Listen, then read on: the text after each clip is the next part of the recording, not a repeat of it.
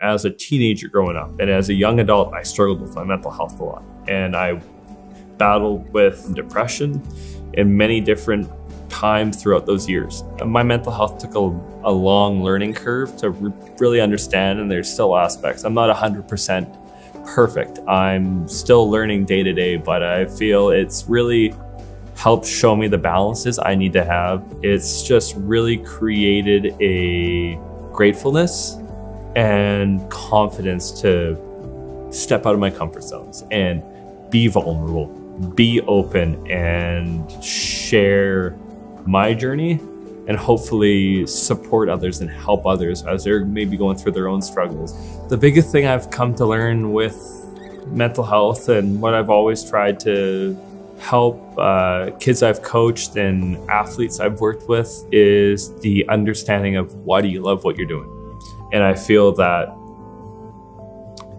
that balance of that mental health, but also understanding self-love and self-care, it really came to the forefront for me in so many different aspects, even in my final cycling race, where I knew in this competition I was either going to qualify for the national team or I was retiring at the end of this race, and the nerves were real.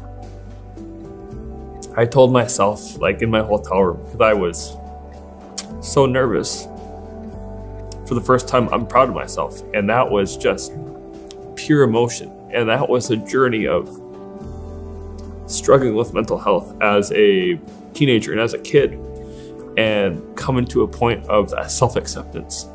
Because we're all going to go through our highs, but we're also going to go through lows. And when the lows come, they're hard, they're challenging. But in those times, if you find one thing you love about your sport, about your activity, about whatever you do, draw on that, really embrace it. And maybe that's your goal, or that's the thing you focus on for that day. Just trying to find that one thing that can help you, or finding something that you can do that brings that self-care, that self-love, whether it's taking a bath or going for a walk, or even just trying some drawing or cooking, cleaning. Just try to take care of yourself that way.